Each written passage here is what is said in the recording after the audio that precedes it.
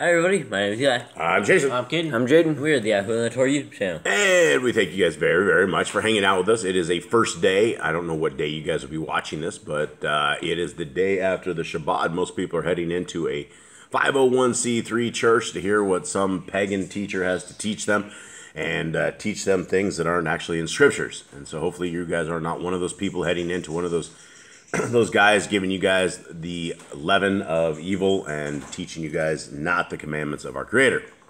We are the family that is what, gentlemen? I believe the law, statutes, and commandments are forever. The first 5 books about the Torah are our guide, and we're supposed to follow them to be part of Yisrael, the YHWH children. Who's our Messiah? Who came and done it, Eli?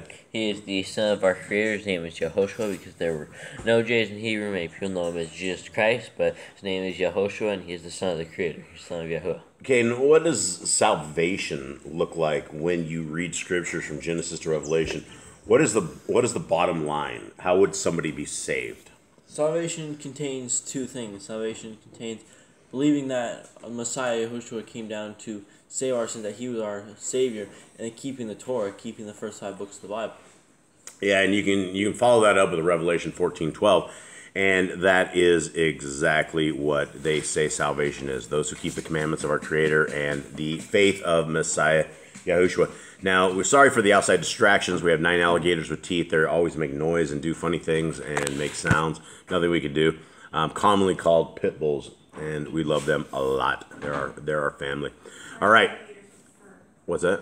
9 alligators with fur. What did I say? 9 alligators with teeth. Oh, 9 alligators with teeth. 9 alligators with fur. That's the right way to do it. Thanks, Mystical. All right, so here we go.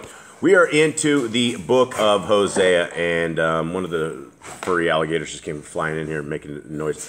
One of the things that we're looking at is we are in the book of Hosea, and we are learning about the captivity that all of us are into right now. And still there will be that one guy that will argue that says we're not in captivity, no one's in captivity. And I will lead them to the point. Let me see if I can get my dog to stop doing it. I will lead them to the point to where we have them discover what their driver's license looks like, what your social security card looks like, what your birth certificate looks like. We are all in captivity. We've all been dispersed throughout the northern tribes of Yisrael. We are in the end days, and we are in a world, and we are in a time when we don't have a tremendous amount of time left if Scriptures is correct. If Scriptures is correct, we have a 6,000-year time limit. We have a 1,000-year reign, and we are at the edge of it. Now, we could be 100 years off. It could be next 100 years. It could be whatever. But here is the bottom line.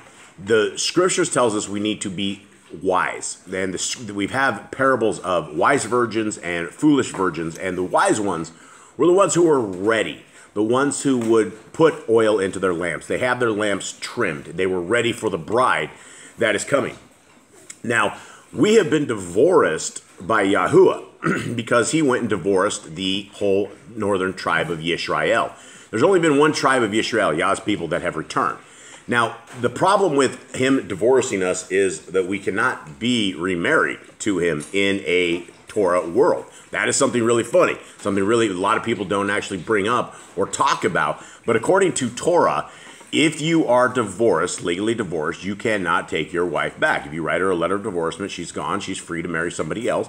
If you put her away, that is something else. She cannot go and find another man if you have not written her a letter of divorcement.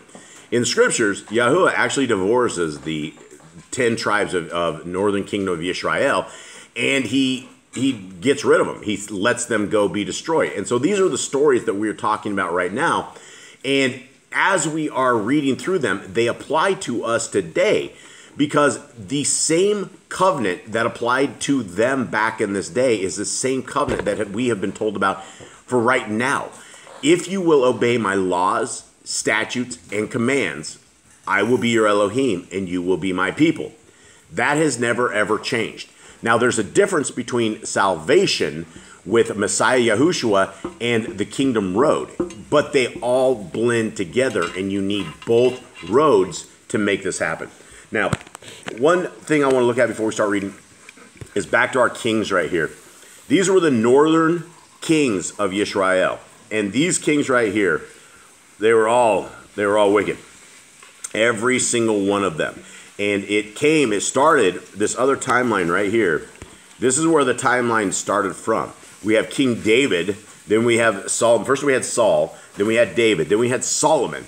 And after Solomon, that list of kings that we just saw are reigning all through these times right here. Now, Hosea is one of our last prophets right here that we're going to go through. And again, we're trying to get people to understand that the captivity that you guys are into today, it's simple enough to be out of it in a kind of a virtual way. When we start obeying the laws, statutes, and commandments of our Creator, when we start obeying the will of our Creator and doing what He wants us to do, that puts us on this kingdom road that is the line out of captivity.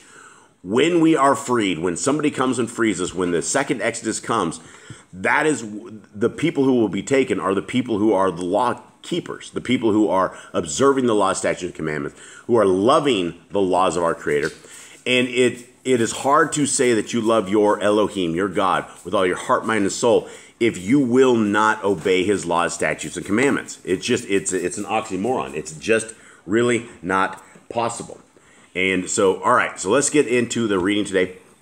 And we are in Hosea 5. And so we are reading out of Yah's scriptures. If you guys would like a free copy of this, it is in the description below. It is a very, very good read. Probably the very best translation anywhere out there. And it's absolutely free. We give you guys links to the PDF. And you guys can download it, enjoy it, send it around to your friends, all that jive. Okay, gentlemen, are you ready? Yep. Okay, here we go. Hear this, O Kohanim, and listen, O house of Yisrael, give ear, O house of the sovereign. For the judgment is for you have been a snare to Mitzvah and a net spread on Tabor. Okay, now this is when we're trying to figure out what a chapter says. Who is this to? What is this about? It clearly says it's talking about the Kohanim. Now, who the Kohanim? What does that They're word? the priests, and back in the day, the priests of Israel, they went astray and led the people astray. They started doing sacrifices to other Elohim, other idols, and led the people astray. Yeah, and so when we are being addressed in this chapter 5, it's talking to the Kohanim, the priests. It's talking to the house of Yisrael.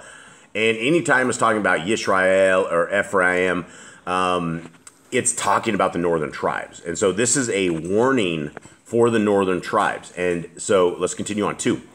And they have made deep the pit of Chittim, so I reprove them all. I have known Ephraim, and Yisrael has not been hidden from me. For now, O Ephraim, you have whored. Yisrael is defiled. Their deeds do not allow them to turn back to their Elohim, for the spirit of whorings is among them, and they do not know Yahuwah. And the excellency of Yisrael shall witness to his face, and Yisrael and Ephraim stumble in their wickedness. Yahudah shall also stumble with them. With their flocks and herds they shall seek Yahuwah, but do not find him. He has withdrawn from them. And these are scary words, right? When the creator of the universe has withdrawn from you, when good luck with it, have a good one. It's very, very scary. What we want as people of Yah is we want his protection. We want to be in his palm. We want to be under his guidance. We're not going to be under his guidance and under his protection unless we are keeping the laws, statutes, and commandments, and we are loyal to him. When we are loyal to him, he will continue to be that covenant piece to us where he is completely loyal to us. But it's a two-way street. They have acted, 7, they have acted treacherously against Yahuwah, for they have brought forth strange children. Now a new moon shall devour them with their portions. Blow the ram's horn in Gibeah, the trumpet in Ramah. Shout, O Beth Awen. Behind you, O Benjamin. Ephraim is laid waste in the day of rebuke. Among the tribes of Israel I shall make known what is certain. The chiefs of Yahudah shall be like those who remove a border. On them I pour out my wrath like water. Ephraim is oppressed, crushed in judgment, because he walked after the command when it pleased him. Okay? And again, how did they get to the state they are in? By disobeying the Torah, worshiping other idols, doing all the sins, anything that is against the Torah. Yeah, and like it says in 11, because they walked after the command when it pleased them. So basically, they were not keeping Torah at all. They were not keeping any kind of laws, statutes, and commands. And, you know, it does remind me of this crazy AKA Watchman guy on YouTube. And he sits there and tells everybody not to keep the appointed times, not to keep the Shabbat, not to keep the Torah. And this is the same thing. He has this same mindset as all of these people that ended up in captivity. Do what you want. Do whatever. It's not a big deal. It doesn't matter. The laws of Yah, it just doesn't matter. Let's continue on.